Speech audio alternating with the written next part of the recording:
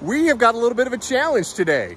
It is going to be indicator versus Euro nymphing. So in this corner, we have Mark with his Euro nymphing setup. So I'm using a 3-weight, it's a Cortland competition nymphing rod. It's a 10'6". I'm using Trout Bitten's mono rig. And in my corner, I am using a typical, what did you call this setup again? Turd in the worm. Turn in the worm? Turd. Turned? T-U-R-D. Turd. Turd in the worm. Turd in the worm. I guess I'm using the turd in the worm. Dang it, Mark. He's now got 2 fish to my fat 0. I've got 1 fish, but it was on a streamer. So, Euro nymphing 2, indicator 0. Oh my God, Mark, that is a beautiful fish. Wow, Euro nymphing or not, that's a nice fish.